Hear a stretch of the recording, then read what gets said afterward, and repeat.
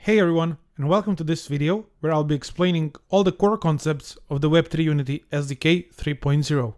This video series assumes that you already have some blockchain knowledge, but don't worry, we will create a new series later on that will explain core concepts of blockchains to the beginners who are eager to dive deep into the Web3 space. So what is Web3.Unity? Web3.Unity is a modular and open source gaming SDK written in C#.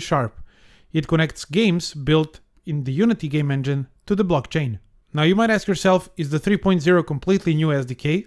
And it's not. 3.0 is built on top of our previous SDK and is powered by dependency injection, so its modularity and extensibility is unparalleled. Now, let's get started. First off, let's go to our gaming dashboard and let's create the project ID. Type in dashboard.gaming.chainsafe.io. Here, you will be greeted with Get Starting with Chainsafe Gaming, so type in your email address here.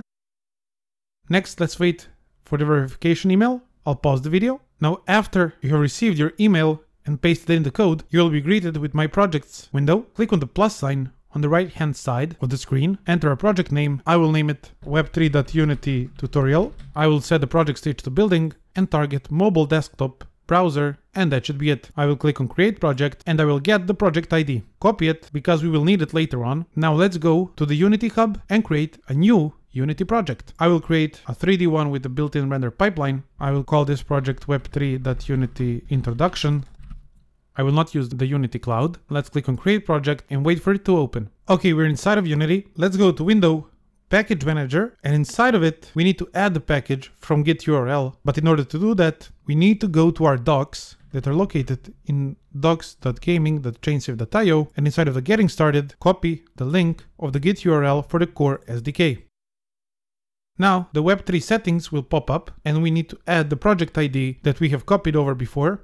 I will use Windows Clipboard Manager to access the project ID that I had copied previously. Then inside of the chain settings, we already have one chain set up, and that is Sepolia, and that is our default chain that all of our samples are running on.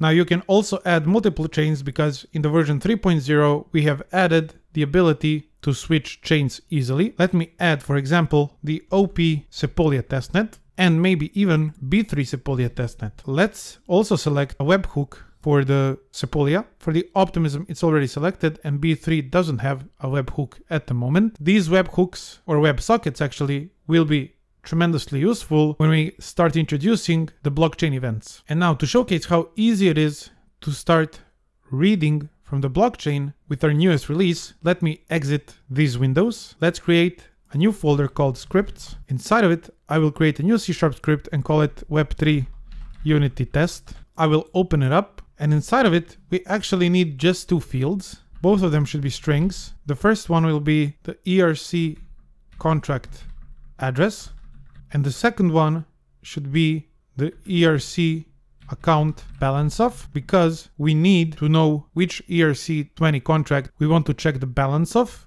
and because we don't have the wallet initialized just yet, we need to manually input the wallet that we want to check. So let's make this start method async, and let's await the Web3.Unity.instance.initialize and pass in false as the parameter. Now our Web3.Unity instance is initialized and we can start reading from the blockchain. Let's type in Web3.Unity.web3.erc20.getBalanceOf. Let's pass in the ERC contract address and let's pass in ERC account balance of as the second parameter. Create a variable called balance. Let's await it and let's simply debug log the balance and write here balance off, and that should be it. Now let's create a new empty object and call it Web3.Unity test. Drag and drop the Web3.Unity test script onto it. And let's also drag and drop the Web3.Unity prefab that is located inside of the packages. This prefab is the foundation of our communication with the blockchain. Inside of it, we have only three scripts. First one is that Web3.Unity that we have called previously. Then we have the connection providers, and by default, we only have two wallets. First one is MetaMask, which is only used in WebGL, and the second one is Wallet Connect, or if you're watching this later on, it should probably be renamed to Reown. And both of them are not added by default, but you need to manually add them by clicking on Add Provider button. And you have in our documentation how to set up the project ID and project name for the Wallet Connect /Reown. And inside of the Web3.Unity test, let me quickly populate the ERC contract address and ERC account balance of. Okay, I have populated those fields. And before clicking on play, we actually need to go back inside of our IDE. And in here I realized that I have put the balance of account for the contract address. So let's quickly fix that. Now let's go back into Unity and test this out. And as you can see, I already got the balance, which is this number. And that's it in regards to setting up the Web3 Unity and also immediately reading things from the blockchain. Now in the next video, we'll be diving deeper into how you can connect the wallet so that you can also write to the blockchain.